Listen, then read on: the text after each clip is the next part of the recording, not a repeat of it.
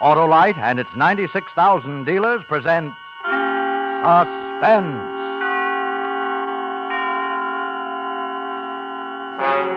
Tonight, Autolite brings you Mr. John Lund in The Man in the Room, a suspense play produced and edited by William Spear.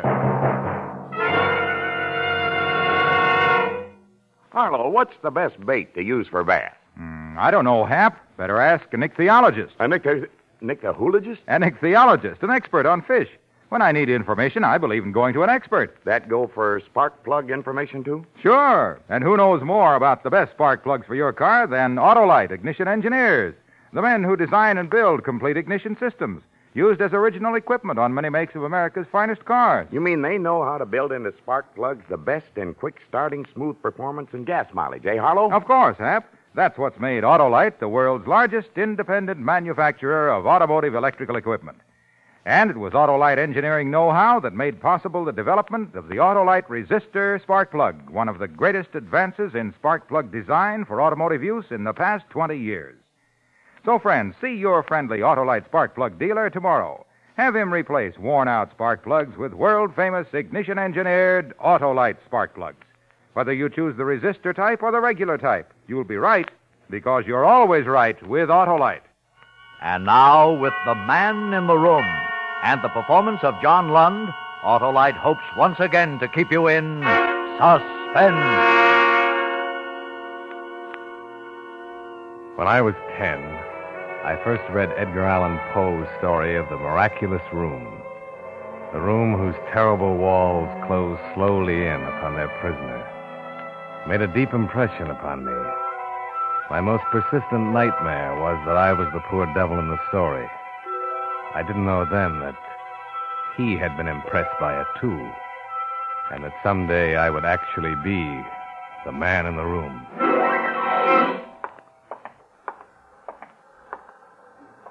Excuse me.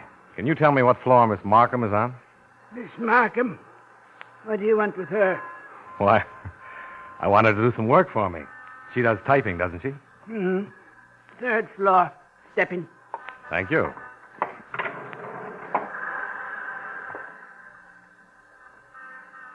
You're a writer? Yes. What do you write? Stories, mostly. Mm-hmm. Sell 'em? Occasionally. Mm-hmm.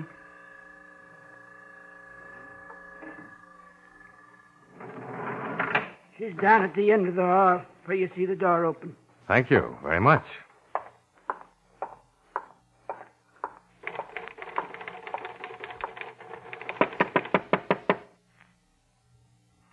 Oh, come in, please.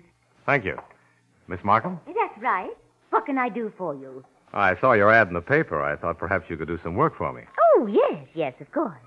What is it? Typing? Mimeographing? Typing. Manuscript. You're a writer? Yes. Oh. Would you shut the door, please? Oh, yes, of course. Thank you. You'll find that I do absolutely perfect work, and at the most reasonable rates. I've had many years of experience, although not in this city. I've just recently moved here. Will you have much for me to do? Well, that depends. Frankly, Miss Markham, the price is a factor with me. You see, I'm a freelance writer, and at best, that's a precarious occupation. I see.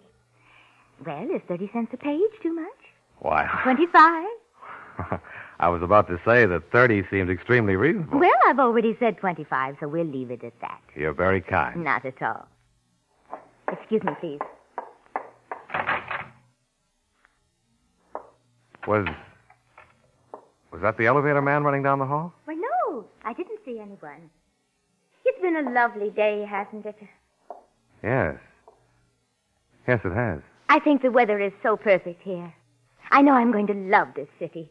It's so difficult coming to a new place and trying to establish oneself, especially so late in life. But I think things are going to work out fine. I hope so. Would you like to leave your manuscript now? Yes, here it is. Oh, thank you. Yes, 40 pages. I'll have that ready for you day after tomorrow. Oh, that'll be fine. I'll come back and pick it up then. I left the office and rang for the elevator. The old man who ran it didn't speak to me on the way down, but I stood in the back of the car and looked him over carefully. He He was a funny little old duck, almost dwarf-sized, with shoulders so rounded he was nearly humpbacked. I was sure he was the one who had been listening at the door upstairs. But, after all, it was none of my affair. 2 days later, I returned to the old office building to pick up my manuscript. You come to pick up your typing? Yes. Here it is. She left it for you. Oh. Well, I've got to go up anyway. I have some more work for Miss Markham. I'll take it. She don't want to be disturbed. Well, Just give it here. All right.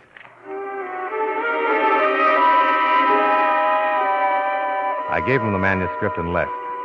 Several days later, when I returned, he had the completed work ready for me, down on the first floor. That's the way it went on the other occasions when I had typing for Miss Markham to do. The old man took it from me downstairs and had it ready for me when I returned. There was always a reason for me not to go upstairs. Miss Markham was working and didn't want to be disturbed. Or she just left for lunch.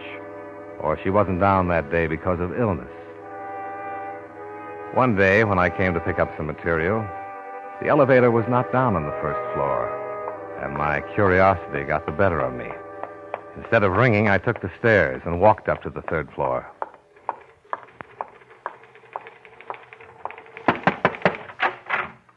Oh, it's you.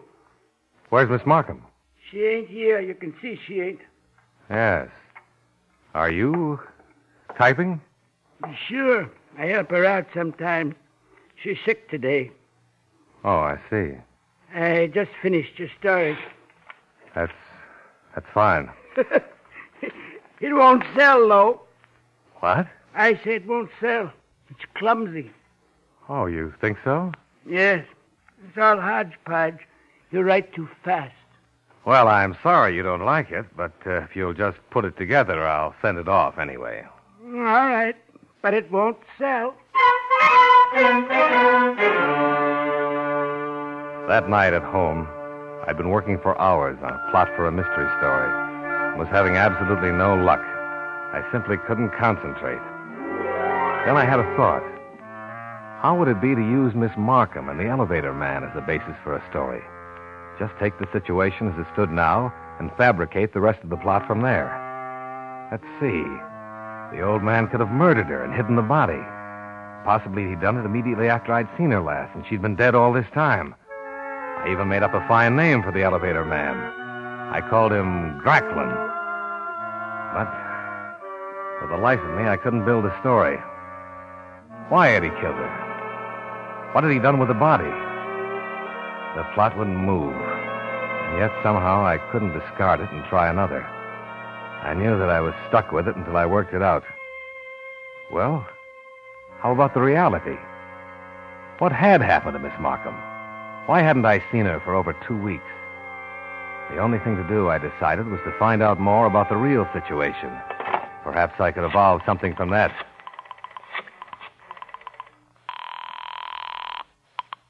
Hello? Hello, George?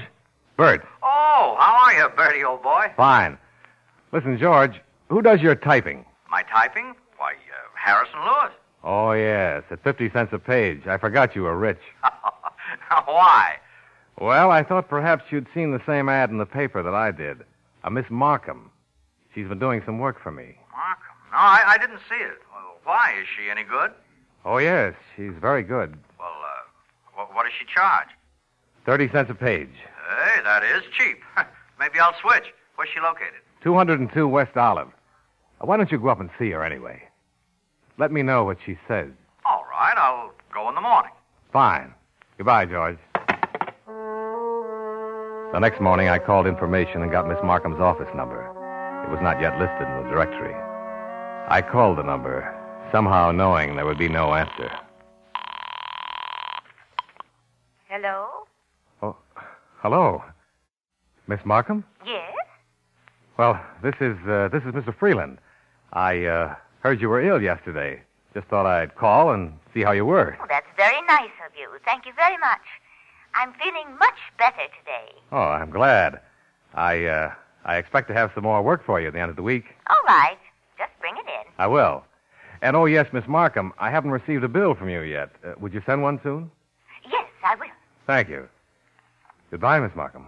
Goodbye.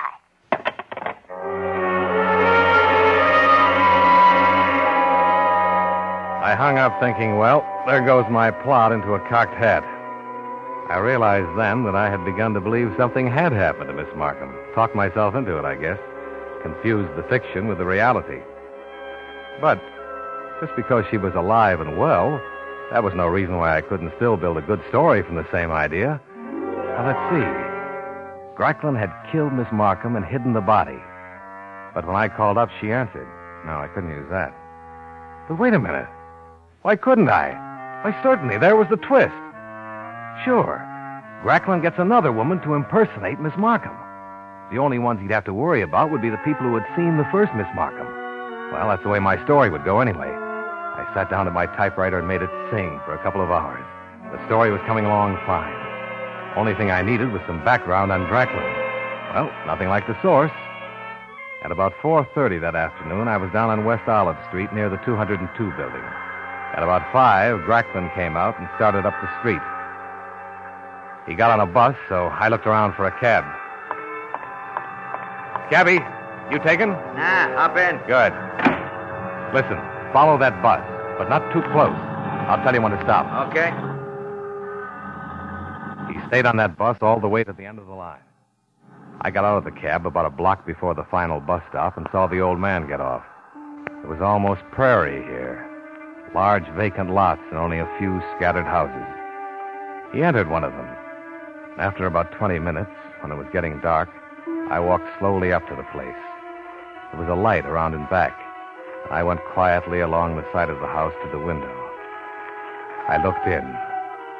There sat Gracklin, bent over a table, writing with a quill pen. But it was the room that surprised me. The walls were filled from floor to ceiling with books. Heavy, scholarly books. And then I saw it. On a smaller table against the wall stood her picture.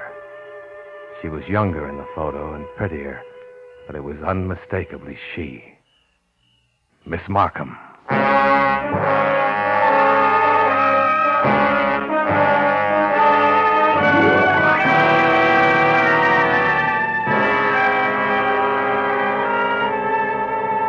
Autolite is bringing you Mr. John Lund in The Man in the Room. Tonight's production in radio's outstanding theater of thrills, Suspense.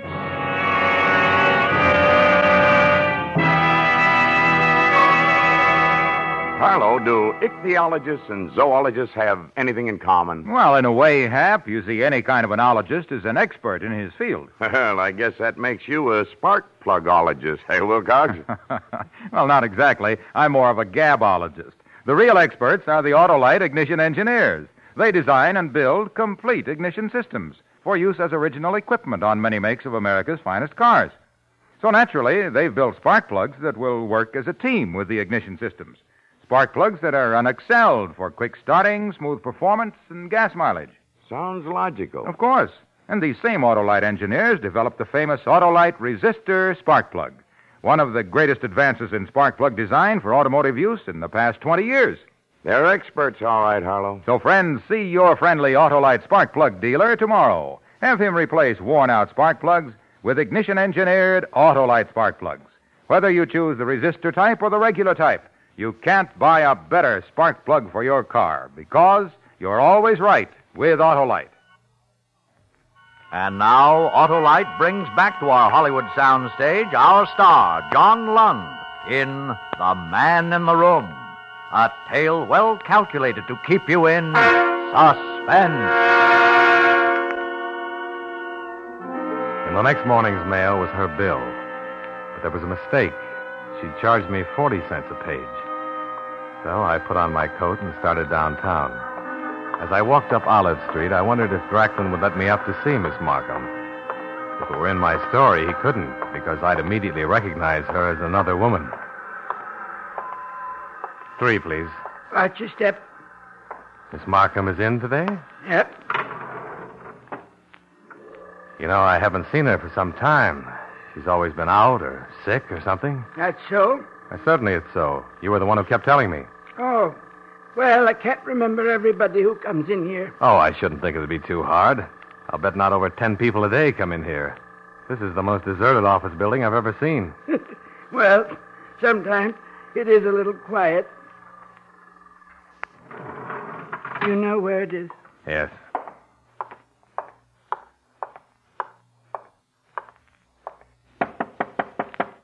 Come in. Miss Markham. You are Miss Markham. Yes, of course. Why? Oh, no reason. I'm a little confused. Been writing too much lately, I guess. Oh, Well, the reason I came down is because of your bill. there's a mistake. But don't you remember you said you were going to charge me 25 cents a page? But your bill says 40. Oh, yes, I do remember now. That's right, 25. The error is mine. I'll change it. I'm terribly sorry. Oh, that's all right. I wasn't worried about it. If you'd like to refigure it, I can leave you a check right now. Do you possibly have the cash? Well, let's see. Yes? Yes, I think I do. Would you prefer that? If you don't mind.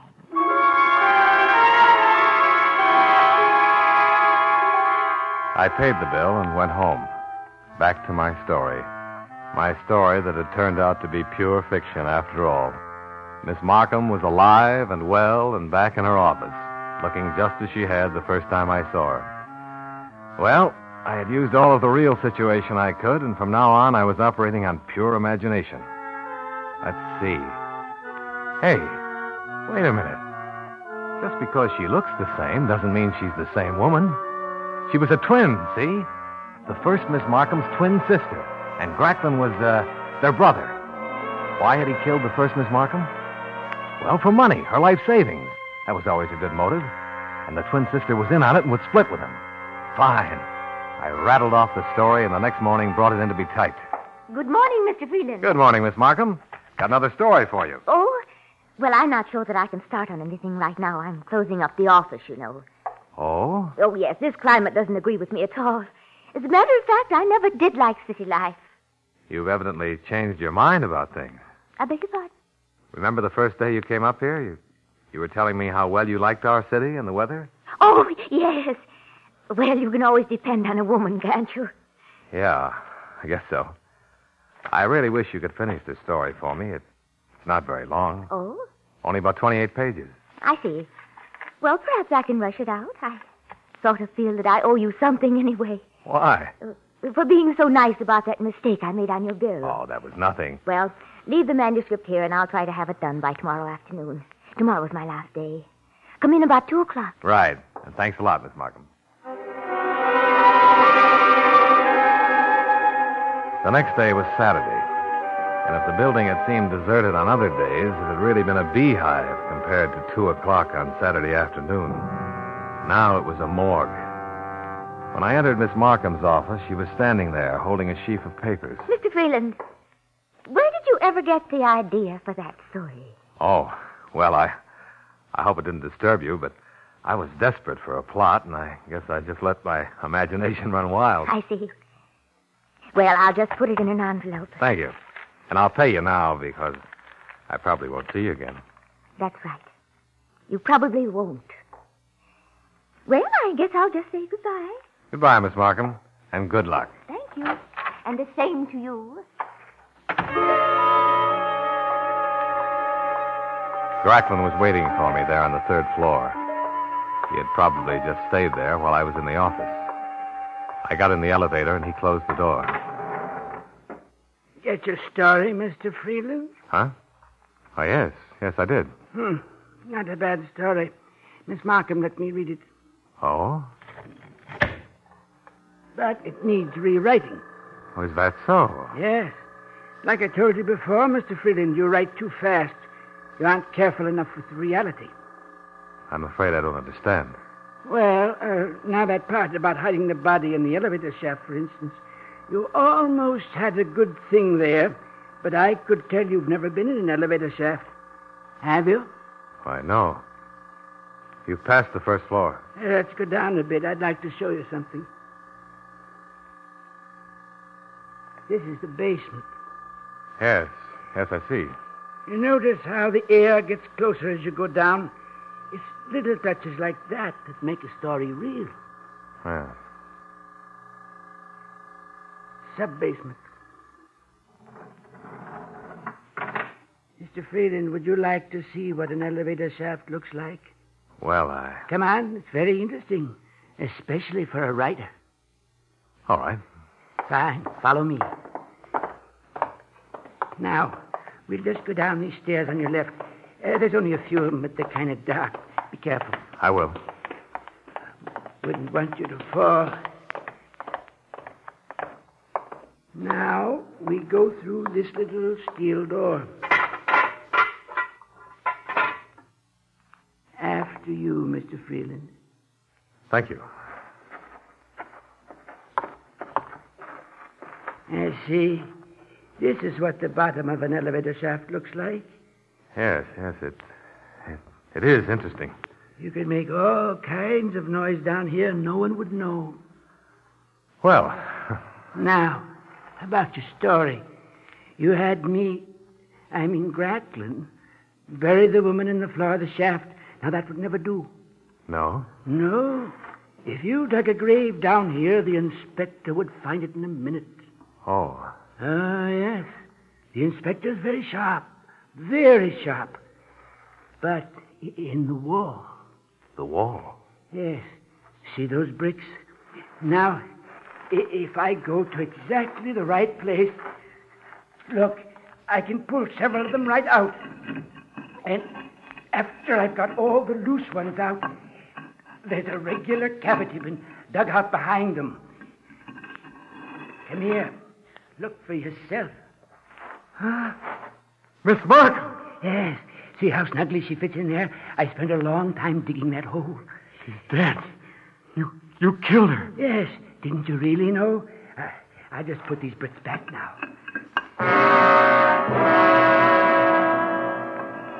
You had some of the things quite right. The woman upstairs is Millie, her twin sister. This one's name is Dorothy. I married Dorothy, but I should have married Millie. You see, Mr. Freeland, I am a writer, too. More than a writer, a poet. But I didn't sell anything, and Dorothy lost faith in me. She typed stories for hacks like yourself, while I had to turn to running an elevator. She caused me to lose faith in myself. Finally, Dorothy left me and came here. I followed her and got a job in the same building.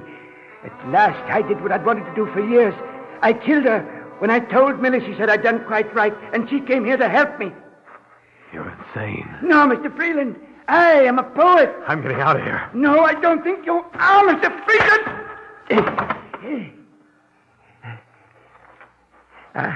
Are you surprised how strong I am? I've done many things in my time, even if it waits in a circus. You madman. No, don't try to get up, Mr. Freeland, or I'll just have to knock you down again.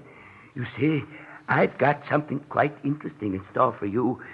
You remember Edgar Allan Poe's wonderful story about the man in the room that got smaller and smaller until it would crush the life out of him? What are you talking about? Well, Mr. Freeland, I have such a room. You're in it now. The walls won't move, but the ceiling will. Look above you. Most elevators won't go all the way to the bottom of the shaft, but this one will. I fixed it. Get out of my way, you lunatic! I warned you, Mr. Freeland! He hit me a crushing blow, and I dropped to the ground, stunned. And you were wrong on my name. It's Al Jones. Then he jumped out of the door and slammed it shut. I staggered to it, but there was no knob or latch of any kind on the inside. It was smooth and flush with the wall. I heard his footsteps running up the stairs. Then I heard them above me, in the elevator. Then came a sound that drove me to panic. Racklin, stop! You'll never get away with 2 murders. You'll go to the electric chair. Racklin! Listen. I won't tell anybody about Miss Markham. I'll tear up the story. Racklin! I sank to my knees. Still it came on. Then I fell flat on my face. And still it came, closer and closer, only inches away now. Desperately, I flung out my arms to flatten myself close to the ground. And my hand touched the bricks of the wall. Found one of the loose ones. Without knowing what I was doing, I clawed at the loose brick and pulled it out a little. Then, miraculously, the elevator hung suspended. side of it caught on the brick. I knew it wouldn't be stopped for long. Already the side of the elevator was grinding into the brick, and in a moment it would break it and come pressing down upon me like an ant. But then I heard a new sound. The elevator stopped crushing into the brick now and hung motionless. He'd evidently shut off the power. He was trying to make up his mind what to do.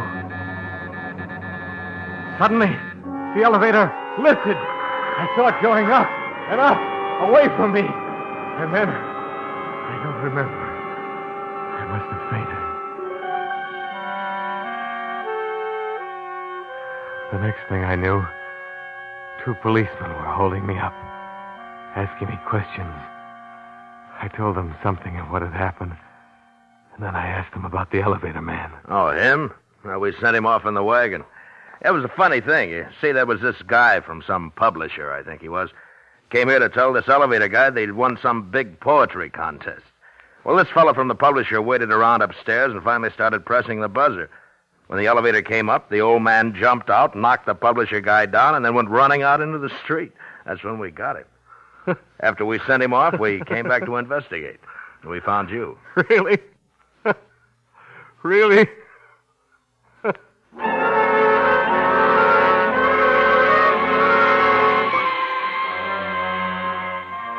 Well, that's about all there was to it. Except that old Drachlin really was a pretty good writer, I guess. Because I made the changes he suggested. And you know what? I sold the story.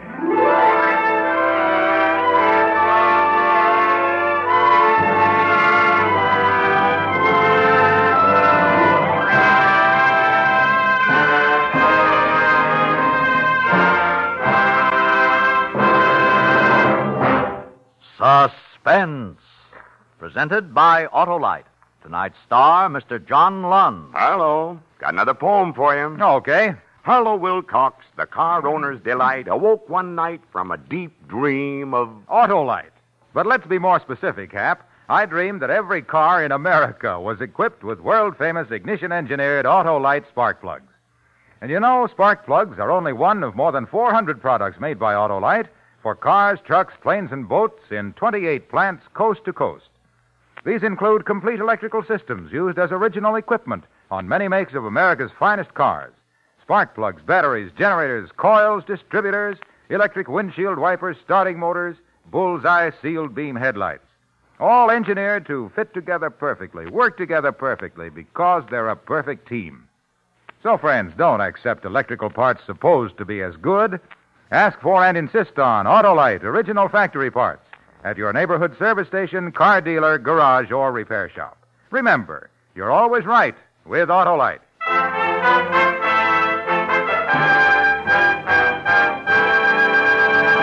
Next Thursday for Suspense, our star will be Miss Claire Trevor. The play is called Angel Face, and it is, as we say, a tale well calculated to keep you in suspense.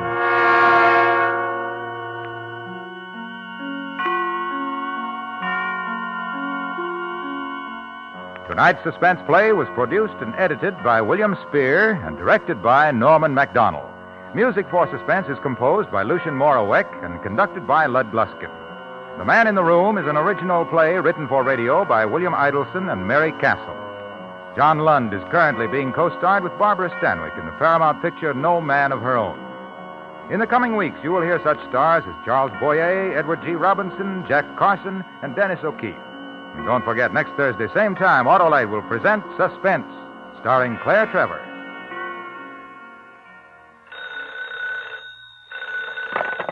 You can buy world-famous Autolite resistor or regular spark plugs, Autolite stay-full batteries, Autolite electrical parts at your neighborhood Autolite dealers. Switch to Autolite. Good night. In spite of better food supplies, millions are still starving in Europe and Japan. The need is particularly acute in Free Berlin. Send your contributions to CARE, C-A-R-E, New York. This is CBS, the Columbia Broadcasting System.